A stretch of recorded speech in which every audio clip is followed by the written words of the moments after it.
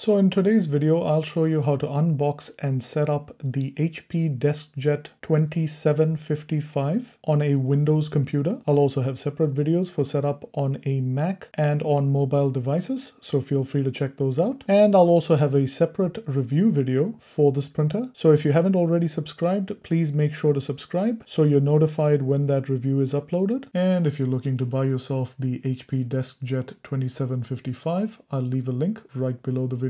So to start off, I've opened the box up to see what's inside, and the first thing you'll find is the quick start guide, and hopefully you won't need this because I'll be walking you step by step through the entire setup process. And next you have the power cable, and then you'll find the 2 cartridges, and last but not least, some marketing documentation. Let's also get rid of this piece of cardboard so we can get to the printer, lay the box out on a flat table or surface, and then pull the printer out onto the table or surface. And once you've done that, you'll notice that there is another reference guide and some other documentation. And as you can see, I've removed the cardboard end caps and the plastic film covering the printer, and there's a few more pieces of packing tape to remove. Let's start with this piece on top. To get to it, let's open up the front cover, then open up the inner cartridge cover, and then pull the piece of blue tape with the attached piece of cardboard out of the compartment. Next, you want to open up the scan bed and remove the piece of clear packing tape that is on the scan bed. Peel that off, and now you're going to plug one end of the power cable into the back of the printer, plug the other end into a power outlet, power the printer on by pressing the power button, and wait for the printer to boot up. And now it's time to install the cartridges. Now I've removed their outer plastic packaging. However, I still need to remove these pieces of protective tape that are on their print heads by pulling down on those orange tabs. Do that for both cartridges. Then open the front cover, then open the inner cartridge cover, and you'll notice that the cartridge tray then slides into view. Now you're going to insert the cartridges with the tricolor cartridge going into the left tray. Push it in till it snaps into place. Then insert the black cartridge into the tray on the right. Push it in till it snaps into place. Then close the inner cover, and you can leave the outer cover open for now. And if your cartridges were installed correctly, you'll notice that the cartridge level indicators now show full cartridges. Now it's time to load paper into the paper tray. To open the paper tray, pull up on this plastic flap and angle it backwards. With this gray flap held open, slide the paper guide all the way to the left. Insert a few sheets of paper into the paper tray, and then push the blue paper guide slightly inwards so the paper aligns correctly. And that's pretty much all the setup that we can do on the printer itself. The rest of the setup has to be done on a computer or mobile device. So I'm going to show you how to set it up on a Windows computer. Now this is on a Windows 11 computer, but the procedure is pretty much identical even if you have Windows 10. So the first thing you want to do is go into your start bar, and then in your start bar, if you can't see it immediately, you want to search for Store, and that brings up the Microsoft Store. Tap on that, and once the Microsoft Store opens up, you want to go into the search bar and search for HP Smart,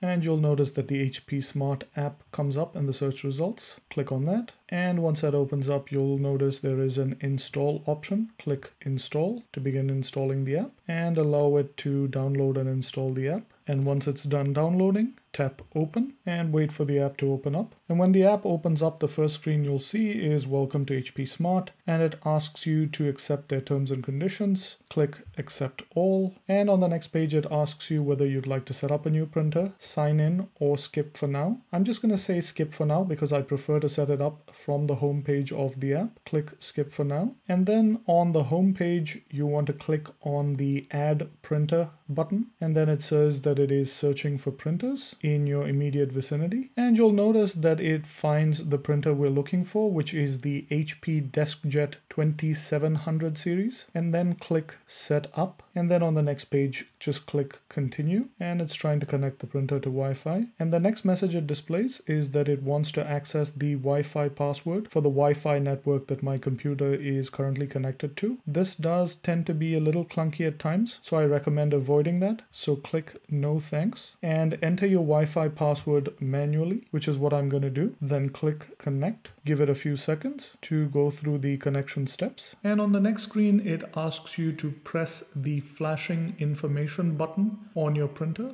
which is what I'm going to do now. A few minutes later, it lets you know that it has successfully connected the printer to the Wi-Fi network. Click Continue. On the screen that follows, it wants you to accept more terms and conditions. Click Accept All. And then it asks you whether you'd like to activate HP Plus for smart printing capabilities. I don't plan to do this right now. It's optional. You're welcome to do it if you'd like. In my case, I'm just going to click Do Not Activate HP Plus. And then it asks me if I'm sure about doing this. And I'm going to say Decline HP Plus. The next warning notice lets me know that this printer will not work with aftermarket cartridges or even reused or refilled HP cartridges. So that's something to bear in mind. Click Continue. On the next screen, it asks you to either sign into an HP account that you already have or create one. Now, I highly recommend creating an account if you don't already have one, or signing into your existing account for warranty purposes. So in my case, I already have an HP account. I'm just going to sign in, but if you don't have one, you can just create a new account. So I'm just going to sign in. Now, as you sign into your new or existing account, it lets you know that it has registered your printer, which is good for warranty purposes. On the next screen, it lets you know that this printer automatically ships you ink for 2 months. And it lets you know that when your printer runs low on ink, it automatically orders more, so you don't have to run out. I'm not a big fan of this, but this feature does exist on this printer. In my case, I'm not going to sign up for this service right now, so I'm just going to click Do Not Enable Ink Delivery. You can always enable it if you'd like at a later time, but I'm just going to click Do Not Enable Ink Delivery. And then again, it wants to check if I'm sure.